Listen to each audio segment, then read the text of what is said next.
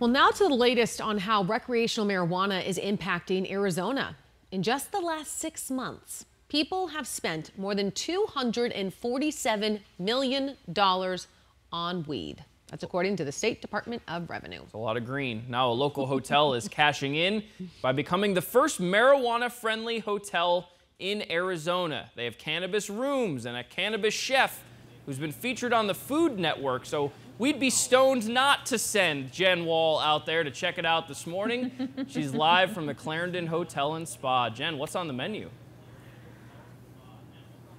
Yes, good morning to you, Emma and Ryan. We're having a lot of fun this morning learning about this new concept here at the Clarendon. And this is Arizona's first cannabis-friendly hotel. There are 16 rooms here dedicated to cannabis if you want to come stay and have that experience. And just keep in mind, you have to be 21 and older. And the other part of that we're talking this morning is food. And we are joined now with Elevation's chef and owner. Good morning. Good morning, good morning. How are you guys? Thank you so much for being here. This is Derek Upton. He is plating an incredible looking meal. So tell us what you got going on here. So we're plating a little a roasted vegetable salad with a ginger and lemongrass vinaigrette.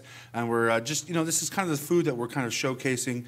And cannabis can come in a form like this that everyone speaks. And I think this is a beautiful thing. It's healthy. It's about the wellness. It's about what we're trying to do here.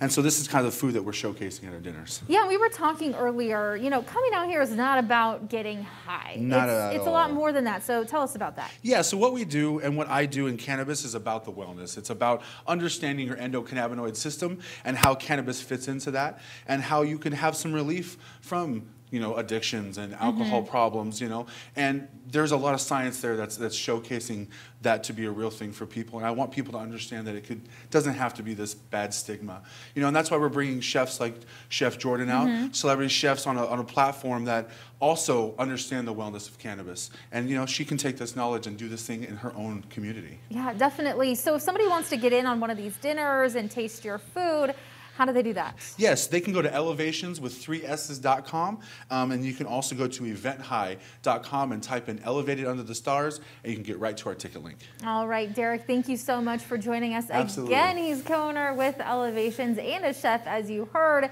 making delicious meals this morning. And guys, not only do they do these experiences here with the Clarendon, but they also come into your home and do personal experiences there too. So this is really just growing and expanding here in Arizona, across the nation, and across the world.